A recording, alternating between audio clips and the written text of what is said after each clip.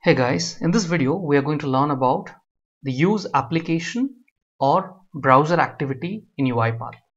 I'm also going to show you one of the error that you might face while opening a legacy desktop application, or while opening any of the desktop application you may find this error. So what is that? Let's learn. Let me give you a little background. I went to UiPath Academy, and then I have downloaded this demo application from UiPath Academy. Now this demo app has got multiple supporting files, or the DLL files, .xml file, right, exe file. Now if I ask you, hey, you need to open this app, so what you do, you generally look for a .exe file and you double click on the exe file and you will be able to open this application. Okay, so this is the application, how it appears. Okay, this is a legacy application. This is how it appears. Now if I'm going to ask you, can you open this application in UiPath Studio? Then what will you do? You are going to use the use application browser activity. Remember, if you are missing this activity, or if you are not able to find use application or browser activity, ensure you have installed the package UiPath.UI automation activities package. Okay, let's say you have got this application, use application or browser activity on your UiPath Studio.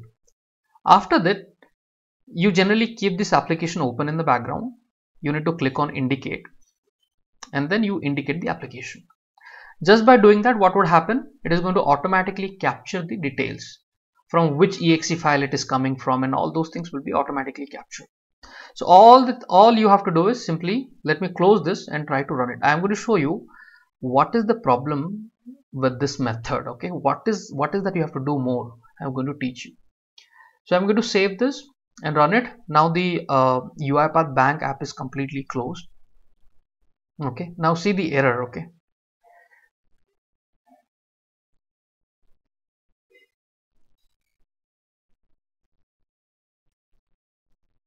okay, so it did not open. Let me show you the error. To see the error, I am going to go to the property, and in the close I'm going to say, let's say never, and then save it and run it again.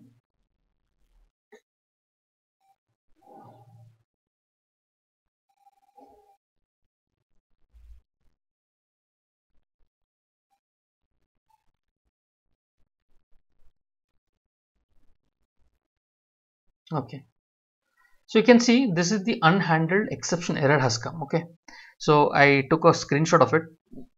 Look at it, how it is appearing. Unhandled exception system.io file not found exception, could not find file. You can see rectangle.fif. so this is one of the supporting file. If you see rectangles.fif is not able to find. Now this is quite interesting, because when you open from here, it opens up, right? It doesn't really do anything wrong, right? It opens up.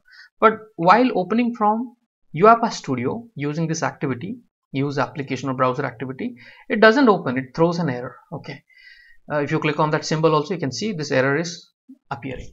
Now what is the reason? Okay, now I'll tell you what is the reason. For example, I'm going to copy the path of this terminal emulator. So for that, I'm going to hit on the shift key, right click, hold the shift key and right click, and you will get the copy as path. Okay, now let me open a notepad and I'm going to paste this path. Okay, this is the path. Let me remove this double quotes. So this is the path. Okay, copy this path.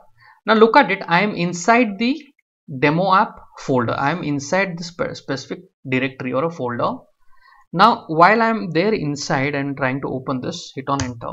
What is happening? The application will open without any problem. Do you see? It is opening without any problem. Now let me go one step back. Now I am in the C drive. Now from the C drive, I am trying to open the same path. Okay, now look at it. As I am in the C drive, it is giving error. Okay, let me go back once again inside the demo app and let me try to open that. So if you are outside of the directory, the application doesn't open. That means the application is highly dependent on the specific files coming out from the directory, the supporting files. So now if I'm inside the directory, it does open. like we do, right? Change directory and we get inside a directory in command prompt, if you know it, right? So similar way, this application is highly dependent on the directory. So you have to make certain changes within your workflow. So what is that? I'm going to show you. I'm going to use something called invoke method activity. Okay, invoke method activity, and here I'm going to use this method. What is that method? Set current directory method. Okay, sets the application's current directory, like we do change directory in command prompt, right? Similar way, sets the application's current working directory to the specified directory. So this is how we'll be using in C#, but again in UiPath how you'll be using, I'm going to show you. So there are different ways. This is one of the way. In the target type, I'm going to select browse for types, and here I'm going to type the namespace. If you see, this is the namespace, right? System.io dot system dot input output dot. Okay, if you see, if you type directory, you will get this. Okay, directory. So I'm going to select that system input output directory because I'll be dealing with the directory. Now the method which I have to use is nothing but set current directory. Okay, set current directory. Okay, set current directory. I think the set current directory did not copy well. Let me copy it again, or you can type it. So this is the method name. So what this will do, if you check this property, there is something called parameter. Okay, I'm going to pass the parameter, and I'm telling him whatever parameter I'm going to pass, you need to set that up. So here, if you click here, it will come in string, and in this one, I'm going to pass this application path. Okay, where those supporting folders are there. It is there in C drive demo app, right? So it is there in this particular folder, right? So I'll hit on shift, right click, copy as path, and I'm going to paste it. Okay, so I'm saying the app, hey, this is the path you need to go, C drive demo app, where all the supporting files are there, and to set current directory, like we do change directory, cd dot to come out, cd, and then we provide the change directory and we provide the path and to get inside that. So the same function is done through this invoke method. Okay, set current directory. Now once I set it, now look at it, what's going to happen. I'm going to save this. Okay, I'm going to close any opened app. So everything is closed now. Now let me run it. Now last time it was throwing error, right? System input output error. Now this time, because we have set the directory, okay, I'm going to close the folder as well, and I'll keep nothing open. Okay, now you can see the application has opened. Okay, the application has opened.